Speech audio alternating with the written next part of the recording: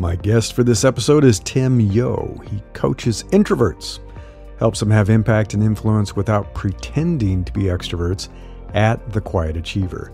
He's currently a design director at IBM, and he helps enterprise clients transform their businesses with enterprise scale at startup speed.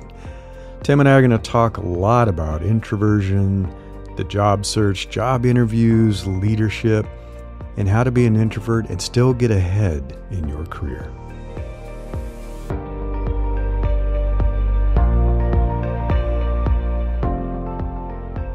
I'm Larry Cornett, and this is Invincible Career.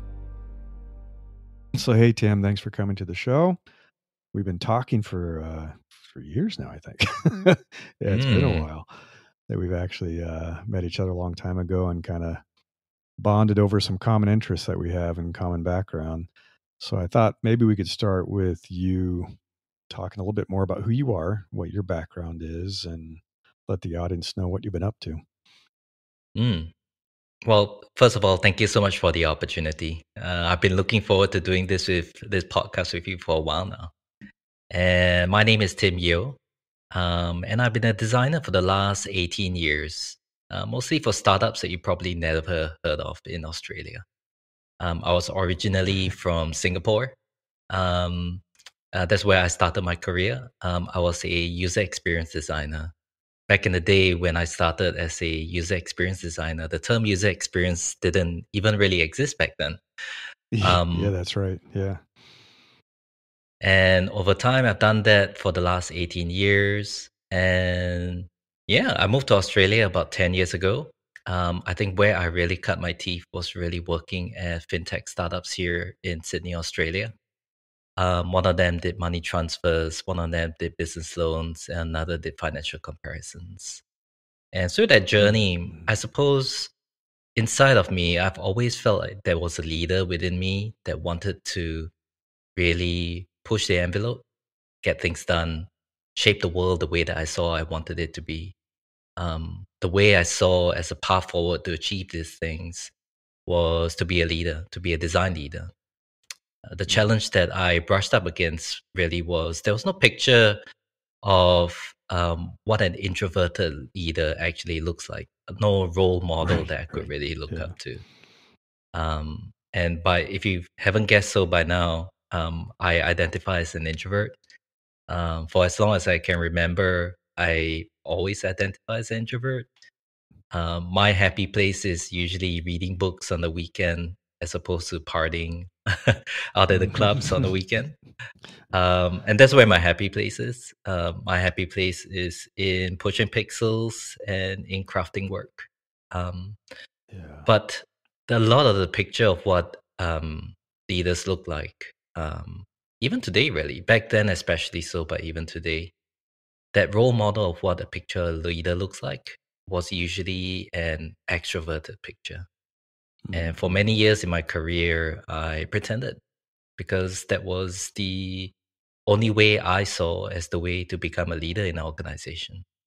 It meant being able to do public speaking. It meant being able to go to networking events and then exchange names and meet people. But the real me really wasn't like any of these things. And after a while, I just got tired. Of pretending. Yeah. And it probably led to where you and I met because about two years ago, I started the Quiet Achiever, where I call myself the chief introvert. But really, we help introverts have impact and influence without pretending to be extroverts. And all about the tiny habits that I've practiced over the years that still feel very authentically me as an introvert, but still help you accomplish the things that you want to do and to be able to lead, but feeling a lot more like your authentic self. Right. Yeah, that's absolutely very similar to some of the experiences I had too. Very same. I was a designer as well for most of my tech career before I went into product management. And then I got into management and leadership, and it was the same thing where I felt like, okay, I've got to be more extroverted. I've got to stand up in the room more. I've got to argue more. Had to do a lot more public presentation and public speaking. And like you said, pretty much all the leaders that I noticed that were at the top were pretty extroverted. At least they pretended to be if they weren't. Mm, And so there wasn't a lot of good models for this. And yeah, I don't think it was until I was reading Susan Cain's book that I was like, maybe there is a mm, different way. Maybe it is really interesting to look at what are kind of the powers of being introverted, the strengths, instead of it always being a problem. Um, yeah, maybe we could talk a little bit about that because I think it's still a problem in most corporate industries in the tech industry that typical extroverted behavior is seen as the ideal, and it's often shows up in the competencies. If you look at career ladders, like, oh, you need to lead a meeting. Oh, you need to stand up and defend things more. Oh, you need to be able to argue with the executives. There's a lot of that type of behavior that is considered necessary to move up the career ladder. And the introverted stuff is seen as a problem. It's like you're too mm, quiet. You don't have enough executive presence. You're not speaking in front of other people as much. Or you want more time to go off and think about things and work on it. I want you to come up with an idea right now. You got 15 seconds, come up with something right now, which is just not how introverted people work. And you coach a lot of folks that identify as mm, introverts. And I think a lot of designers too. What are you seeing in terms of their experiences? They're coming to you for help. Um, what are they experiencing as introverts in the corporate world that's making them reach out to you? mm. Well, I think till this day, I've probably coached about 100, 200 introverts since Wow. November 2021. Um, That's huge. and the and there's a pattern. They come with the Yeah. same challenges that they face. How to be more visible in their organization. How to Mhm. Mhm. network in a way that feels a lot more authentic. How to speak up more in meetings. A lot of them come with feedback from their bosses who tell them you should speak up more because in the cultures where they work in, speaking up is participation. Um, Yeah. However, it fails to realize two things. Number one, culturally, depending on where you work, some cultures, like mine, for example, I come from an Asian background. When I worked in Asia, you don't speak up unless you know that the thing you want to Mm. say is true and correct. But in a Western culture, speaking up sometimes can be participation. And when you don't speak up, Sure. Yeah. you can be seen as disengaged. So there's a cultural aspect. Right. Right. But there's also what you mentioned earlier about the dichotomy between introversion and extroversion. What I've noticed in my coaching is it doesn't apply to everybody, but the pattern seems to be the same, where extroverts tend to talk to think, but introverts tend to Mhm. think before they talk. And the Right. problem that we've all faced, especially in meetings, how many of us have actually gone to meetings that there aren't any agendas beforehand, Yeah. where people actually show up and they figure out what do you need to talk about. Um, Right. Not having agenda beforehand is not just bad for introverts because the introverts that I've coached, they've been amazing preppers. Give them minutes, Yeah. hours, Yeah. a couple of days before the session. Give them time to process, collect their thoughts, and come with a very crafted response or meaningful Mhm. contributions they can make during the meeting. Running meetings that way is great for not just introverts, but for everyone. The problem is that it just doesn't happen often enough. And when Right. you Right. call a meeting without an agenda and you expect people to perform on the spot, what you're really doing is you're biasing performance to people who can perform on the spot. And the Right. reality is it's for people that have more of those interactions, being able to perform on the spot. And that tends to be the extroverted person. Doesn't mean that Right. Yeah. it's wrong. It just means that you're probably not setting up the introverts in your org, in your space, in your team for success. Yeah. It's funny that you mentioned that because a lot of the things that we do and we've done historically to make accommodations for people have actually ended up being better for everybody. And that is a great example where, having an agenda ahead of time helps everybody get their head straight about why are we meeting? What's the goal? What are we trying to accomplish? Mm, Having more time for people to prepare and research means the meeting can actually be effective and about collaboration instead of people showing up. And I've been in these meetings. What are we here for? What are we talking about? I haven't seen that data. I haven't seen anything. And so you spend the entire meeting just trying to get everybody up to speed. When if everybody had done their offline homework, they would have mm, come completely informed and said, okay, let's actually make this session really impactful. Let's mm, do the collaboration. And it's interesting because I think if I look at this weird world we're in right now, where people are either working 100% remote or hybrid, where they're coming into the office occasionally, the reason you should get together and the reason you should have meetings and come into the office and meet is to have those moments when being together makes sense. And reading a document and doing research and learning all the data that is not a group effort. That's something that everyone can do on their own. mm, Everyone can go off, brainstorm, come up with ideas, research the problem, and then come together and use the sum of the parts, bringing all these minds together at the same time to then do something that you can't do separately, which is what you should be doing. So it's funny that you mentioned that because I think you're absolutely right. A lot of what we do to make things better for our introverted employees isn't something that's extra effort or hard for the manager or the team or the meeting preparer. It's good for everybody. We would actually be a lot more mm, effective if we performed that way. mm. There's probably a lot of things like that. I want to dive a little bit into leadership. So you and I have talked a lot about this, and we were just talking about how we thought we had to behave to be leaders.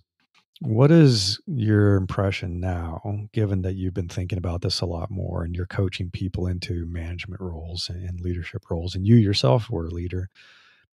What do you think about this now in terms of the difference of an introverted leader and what that means for their style and for their organization and things like that? We should probably start at the very beginning, where what is people's definition of what a leader is. I'll share Mm-hmm, my mm-hmm, definition. My definition of a leader is a person that has followers. It's not a role. It's not a title. You don't automatically start leading when you're given the title or role of team right. lead Yeah. or head of or manager. You can start leading and directing a group of people. And if people are following you and they like your way of thinking, your approach and way of working, and I would think you're a leader. Just having the Right. title of Right. head of or VP doesn't make you a leader. Mm-hmm. You could have those titles but have no followers, and in my opinion, you're Yeah. probably not a leader. Right. Right. Yeah. Yeah. Um, That's absolutely true. so for me, that's my definition of leadership: having followers. And really, the sum of my work that I've been doing in the Quiet Achiever is to help people realize that to be a leader, to be a leader, it doesn't require you to have a revolutionary change in the way they behave or the way that you operate. To have Mm-hmm. impact and influence is really a sum of tiny habits that you practice every single day. It could be how to network better, both online and in real life. It could be learning how to speak up in meetings when it's time for you to actually speak up and participate and share your point of view, rather than holding Right. back and waiting and not speaking up. It's about how to make small talk so that you can grow the circle of people that you know within your organization and outside of it. Um, all these are small things that you can practice every single day that may not come as naturally to introverts because that might not be their happy place. But the trick here is really finding tiny habits that can help you operate and perform those roles that you need to do to be a leader. So I'll give you an example. Um, one of the challenges that a lot of introverts come with is how do I actually speak up in meetings? Because I'm still processing. My thinking is not fully formed yet. I don't really want to speak up now because I'm afraid that what I have to say sounds silly or, it's not fully formed yet. I just need a little bit more time. And a tiny habit I encourage them to try is to give yourself permission to speak up, right? You can always say, um, what I have so far is not fully formed yet. I'm probably 80% there, but here's what I've got so far. They could also say, um, you probably know this already, but I'm going to share it anyway since I'm thinking about it. By giving yourself that permission and license, that's all it takes. You've already So it set doesn't people have to be up to set perfect. their Yeah. exactly. Because the alternative is you spend time in that meeting, keeping quiet. And till this day, people still can't read minds. They don't know what's going on in Right. your head if you Right. don't speak up. And Yes. until that happens, until we have that ability, one of the ways that, if people really want to know what you're thinking, if you want to add value to that meeting, because you were invited to that meeting for a reason, then learning how to speak up, lowering the barriers so that you can participate and add value, is tiny habits like these that lower the barrier to help you do the things that you need to do to perform a role. And Right. Yeah. um, Yeah. I think that's a good piece of advice for the leaders out there who are listening, that they probably know or suspect that they have a good mix of introverted employees in their organization. And if you lead a team in tech, you probably have a lot of introverted employees. We tend to gravitate toward it. Engineers, designers, we do what we do because we like to work alone and we like to get things done and then come back together with people. There's a reason that a lot of introverts aren't product managers, and I've led product managers and designers and engineers, so I've seen it. So it's a good advice. What you were just saying is that I would love for individuals to learn how to give themselves permission, but I think a good leader should know when they need to do the same for their employees and to recognize when someone doesn't want to speak up because they're probably a perfectionist or they're nervous about sounding stupid. And for them to be that bridge to the room to say, hey, I'd love to hear what you have to say. And it's okay. We don't want anything perfect here. Just tell us what you're thinking. To draw that out of people, and which I think is wonderful. Another and thing as that a I did and I'm manager, doing. Yeah. and as a manager, you could give them the heads up. Why surprise them at Yeah, the meeting? exactly. Don't surprise them. Yeah, exactly. Just say, I'd love, because I think your people, and I think you could do that in a one-on-one to say, I'd love to get your thoughts in the meeting, and I'm going to encourage you and support you because there is nothing stupid. And part of that, I remember we had to do this in one organization with design critiques. People were getting pretty vicious. They were like eviscerating the designer. Oh, that's stupid. That's a bad decision. That'll never work. And we said, this needs to be a lot more constructive. We need to do this as a collaborative effort of helping them improve their design. We're not here to tear down their design. They're your partner, not your enemy. And so we had to change the tone to make it a welcoming room to feel like, hey, I'm going to share an idea. And maybe 90% of it's half baked and it's not that great, but there might be that 10% that's like, oh, that's brilliant. That is a great idea. And we never would have heard it if we hadn't let you speak up and made you feel safe to speak up. That psychological safety that we've talked about so much. Super important. And I still, I think to your point, I think it's a great thing to encourage people to share thoughts and feedback if they want ahead of time and let you be the conduit. So as a leader to say, hey, if you don't feel comfortable speaking up in the room, if you're still really shy about it, but you have something you really want to share, because we're going to give you time to prepare and think about it, send it to me. If you want me to give you credit, I will. If you want to be anonymous, I can do that too. And I've been finding that I had like these fireside chats I was doing, and some people quite comfortable asking their question in the Zoom, right? They're like, hey, I have a question, and we're talking about it. And I realize other people aren't. And I said, just send me your question and I will keep it 100% anonymous. I'm not going to mention your name, your company, or anything like that. And I will answer your question in the meeting while you're listening, but you don't have to speak up and do it, which I got a lot of questions that way. And I think if you don't do that, if you expect people to speak up, you're missing out on a huge amount of really valuable dialogue that could be happening. And I think we have to be more open to these other channels of communication that don't fit the model that we expect for the way outspoken extrovert employees talk. Yeah. And a lot of the meetings I go to these days, they happen online. If it's an online meeting, the way to be heard doesn't have to be speaking over another person mid-sentence. You could open up your chat window. You can use back channels so that you can share your point of view while somebody is speaking without interrupting them. It's beautiful. There are a whole bunch. Yeah. There's so many ways that you can have your views heard in a way that you're comfortable in. Right. That don't require you to fit that extroverted behavior of being excited and speaking over people. Right. I mean, if that's your way of working, that's great. Yeah. And I think it's important for leaders to really, if you're a leader or manager of a team, like what you were saying earlier, to create a space where everyone can perform at their best. In some of the teams that I led, a lot of leaders or managers don't realize that when they start a team or inherit a team, that they can actually design the kind of team that they would like to have.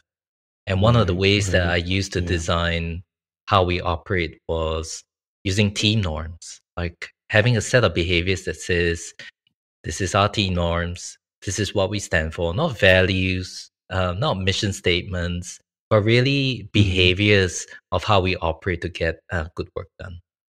One of those behaviors that we chose to adopt was to pass the mic.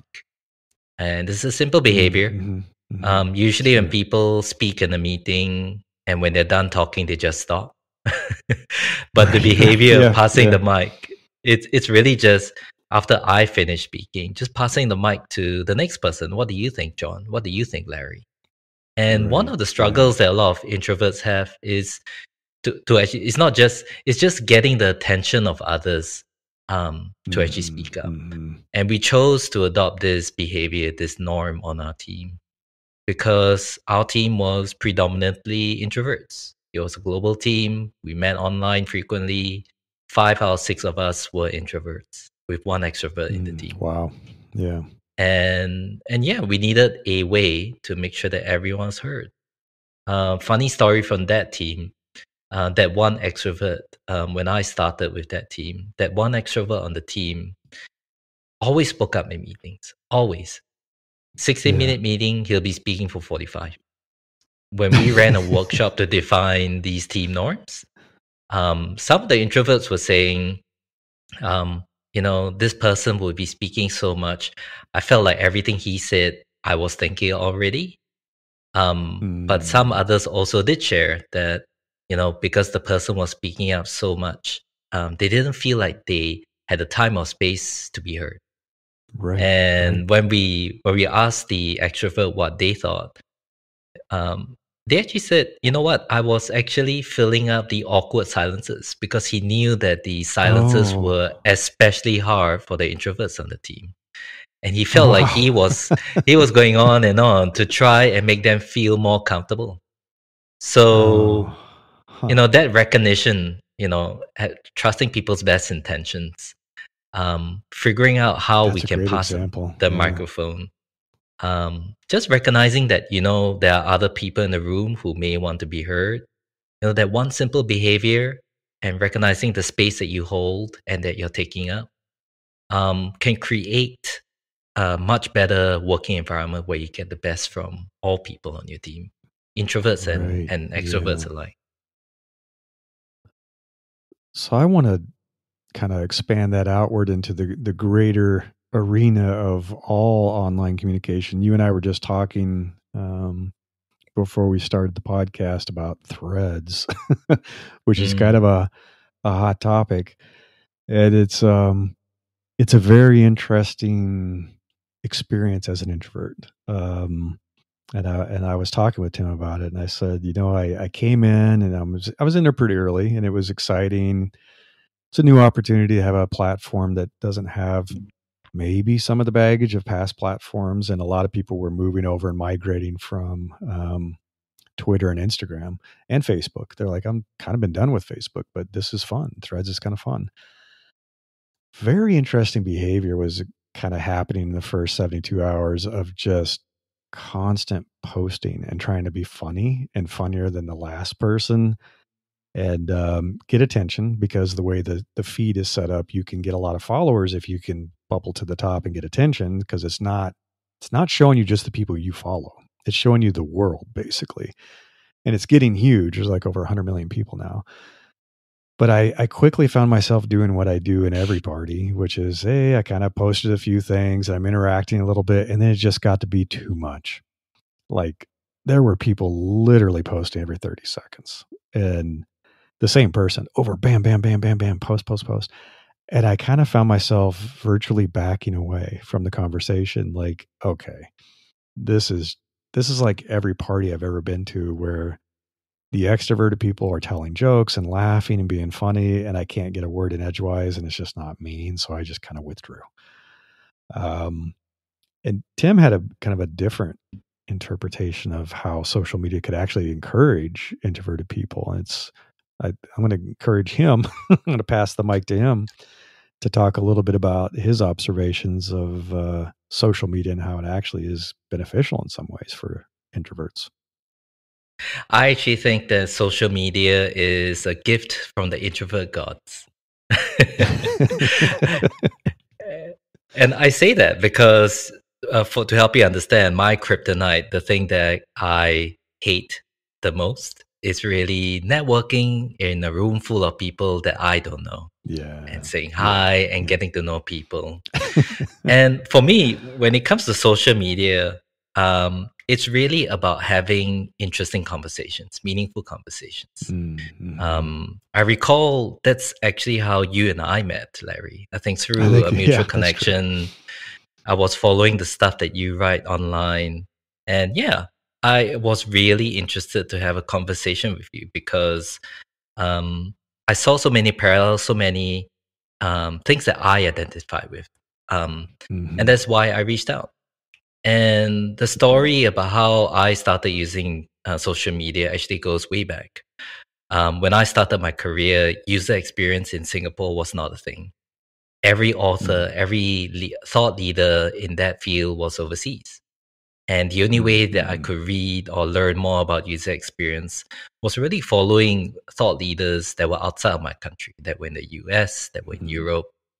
And over time, as I started following these people and I heard what they had to say, whether it's on Twitter or LinkedIn, or for some people, even on Facebook at the time, for me, it was really about having and starting meaningful conversations.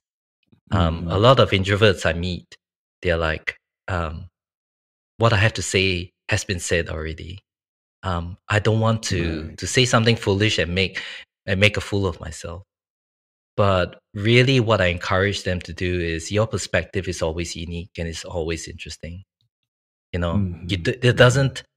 You don't need. It'd be great if you have experience, and experience will come over time, as will competence. Right. But your view will always be interesting, and it's really about starting meaningful conversations with people on social media. It could be Yeah. adding to a thread. It could be liking a comment. It could be posting something meaningful. You know, not everything has to be a blog post. Not everything has to be an Right. essay. Networking and starting meaningful conversations on social media could be as simple as sharing a meme, sharing a funny Sure. meme Yeah. about Yeah. introversion, for example. And because if everything has to be an essay, if everything has to be a blog post, we don't have time for that. It's Right. about That's meaningful true. things that you can do, like creating a content calendar of 3 sizes of content, small, medium, large, that you can spend Right. 15 minutes every day just really interacting with people online and having a thoughtful conversation. And for me, that's how I Yeah. network online. That's how I participate with social media online. It came from a place of sheer necessity, because if I want to Sure. learn about user experience, that's how I did it. But over time, it actually led me to meeting people like yourself and other thought leaders in our field that I would never have had the opportunity to meet in person. Yeah, that's a good point. No, I like what you said about that. I've been trying to do more of what you were just describing, is just putting out a sentence or two, because I tend to write a lot of long stuff, and that takes a lot of time, and people don't have time to read it all. And so what I'm trying to do is, whenever something kind of just strikes me, just a thought, I write it down really quickly. Like either Hmm. Evernote or Ulysses or a paper notebook that I have, and I'll just have a thought. And I used to keep it to myself, and now I've just been putting it out. So I put it in Threads, or I put it in Substack has notes, which is another good place to do that kind of stuff. And I throw it out into the world, because it's like, I mean, I'm too old to put up with this stuff anymore. I'm not afraid anymore as an introvert. But it's like, what's the worst that's going to happen? Somebody tells me it's stupid. Okay. So what? I don't care. I mean, what does that mean? Somebody halfway around the world tells me I'm stupid. Okay, fine. You know, but occasionally you will say something that clicks. And, I met Tim. Um, and there's been some other people that have connected with me that, I'll put out a whole bunch of stuff and maybe 1 out of 25 clicks with somebody. And that's fine. You're not going to have like, War and Peace and every single thing that you write that's some great novel. Maybe 1 out of 25 hits and somebody says, "Hey, that really resonated with me. Hey, could we do a call? I'd like to talk more about that." Mm. Fantastic. And so yeah, if you're introverted and you're out there and you have these really clever thoughts or insights or just questions, things that, you wake up at 2 a.m. with a question in your mind about something, just put it out there. It's not going to hurt. It is not going to hurt you to just put it out there. And you may find new friends that you never would have discovered otherwise. Right. I think Mm. Tim's right. Yeah. I should embrace it more myself. But it is a gift. It is a gift. I should admit that is a gift, even though it still scares me sometimes. Yeah, that is true.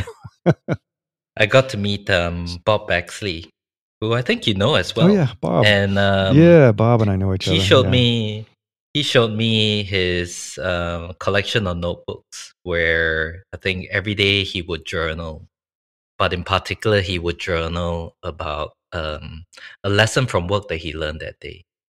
And he Mm-hmm. showed me when we were on a Zoom call, and I was asking him, like, Bob, how did you, all these tweets that you're sending out, you seem to be sending them every single day. How do He you keep is. up with Yeah.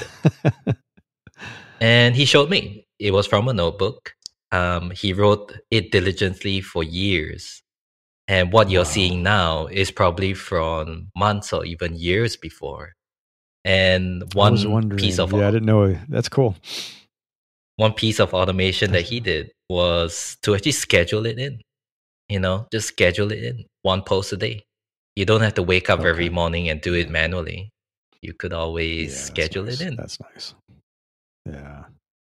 That's brilliant. I was wondering because he started that.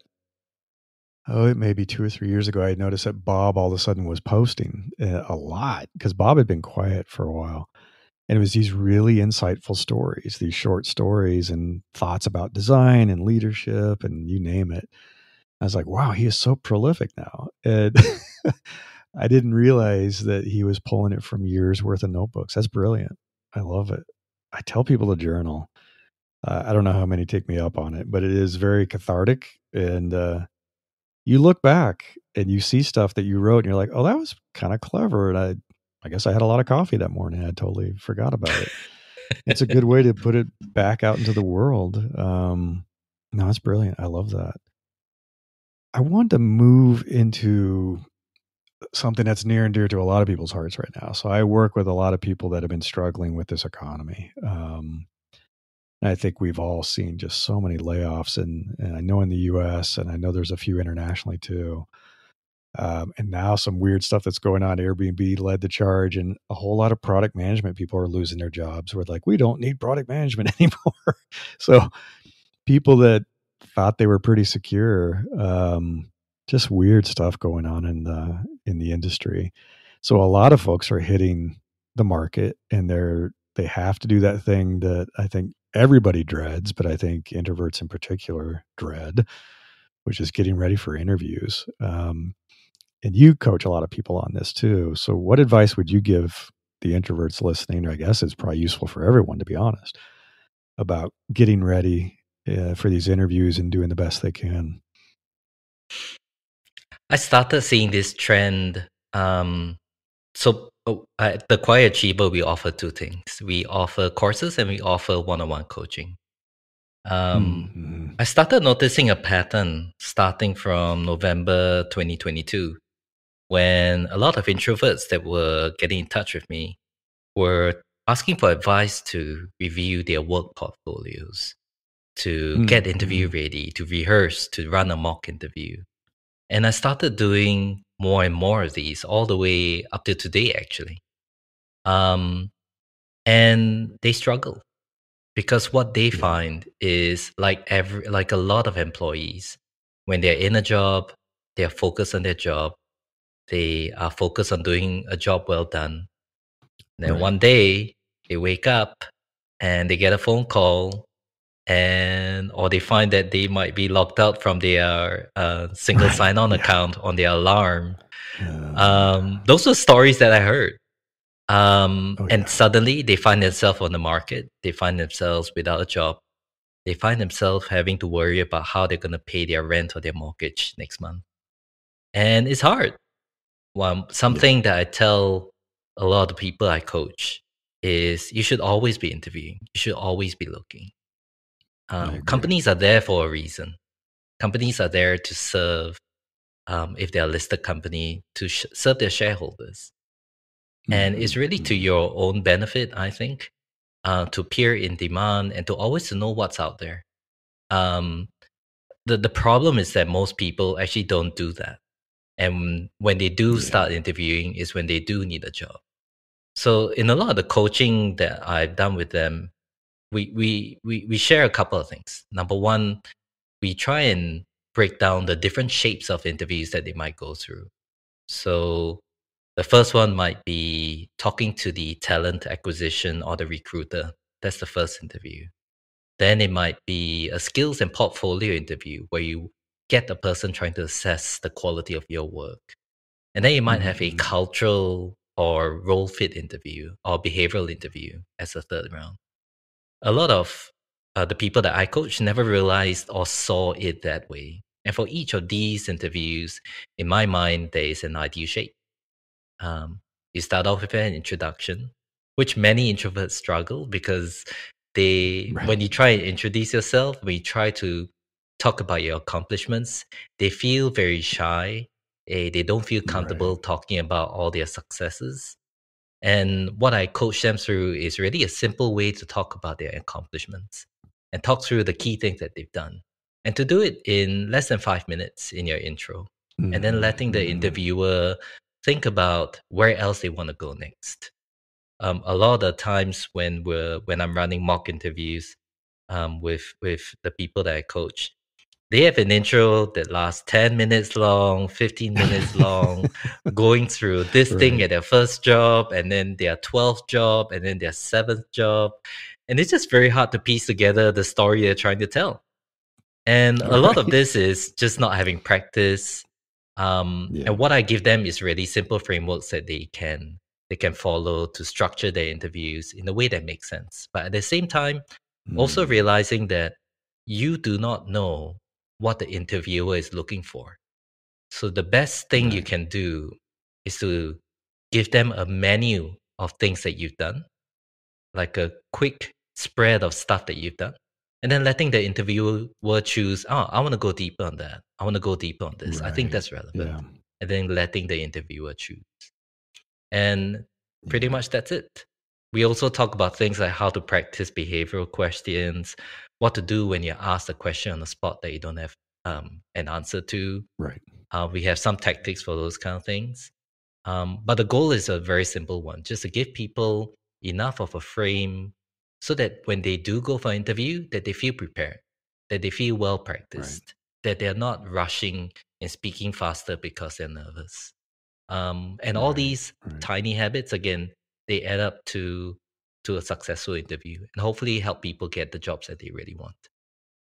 Right. Yeah. No, that's good advice. You're right. That is probably the biggest thing I have to work with people on is that intro where it's like it's long and rambling. It's like this isn't the entire interview in the first question, right? And your advice is great. It's like just give people a sampling across, and then they can say, "Oh, let's dive deeper on that project or your time at that company." Yeah, you don't have to tell your life story.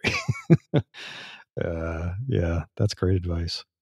So I know we're almost out of time. I wanted to see if there was any final things that you wanted to talk about, and I want to make sure people know where to find you because that's important. Because you've offered the courses that you have, the coaching that you have, and you have a lot of wonderful insights about introversion and helping people succeed in their careers. So I want to make sure that they can find you after this. Of course, thanks for the opportunity. So I think the easiest way to find me is to search for my name and the Quiet Achiever. So just look for Tim Yeo, Yeo, the Quiet Achiever. I should be one of the top results there. It'll be a blue website that you see when you click on the link. We offer two things, one-on-one coaching and courses. And we offer two courses today. The first course is Interviews for Introverts. It's a 1-week course, not full-time, probably 3 to 4 hours over the course of a week, where we help set you up for success for interviews. We also have a second course called Leadership for Introverts, where we go through things like how to perform in meetings, how to network online and in real life, how to do public speaking well, which is something a lot of introverts struggle with. And we do that over 4 weeks. There are a couple more courses coming up soon over time, like how to be more visible in your organization. But all that will come in the future. If you wanted to reach out and have a discovery call, feel free to sign up. It's a link on the website. Fantastic. Thank you so much, Tim. Yeah, this has been great. We've been talking for so long. I was like, it's time to get you on the podcast. We should talk about what you do and make sure people can find you. Because, every time we talk, we always say, wow, we should talk again soon. It's always a rich conversation. So thanks for making the time. I appreciate it. Thank you so much for the opportunity. All right. Take care. Until next time, I wish you the best of luck in becoming an opportunity magnet for the best things in life.